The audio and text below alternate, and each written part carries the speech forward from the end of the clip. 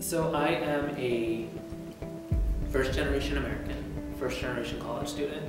and now first-generation professional. I think coming to New York Law School specifically has really changed my entire legal education. The fact that I can come to this school and have faculty that is so supportive and so willing to mentor and help me on an individual level really has made it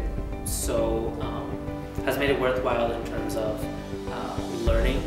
how to be a lawyer, what does it mean to be a lawyer, how to put all of this in perspective and put it into practice, but also for myself and being self-aware of who I want to be. I knew I wanted to be in this field where I learned about technology and how it advances, but I didn't know that I wanted to be focused on privacy. What I found interesting about privacy is how related to how important privacy is in terms of knowing our own rights. So I love that the Innovation Center not only focuses on teaching us the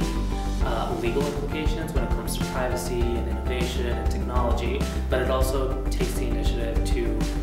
teach lawyers what technology is out there. So attending the Technology for Lawyers working group where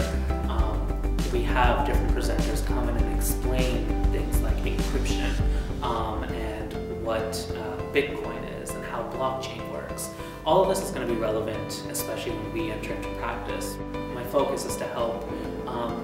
individuals and companies realize that privacy is a concern, privacy is a growing concern, and it needs to be addressed. We have the resources to be able to address those while also making sure that companies are able to comply with privacy concerns, but at the same time use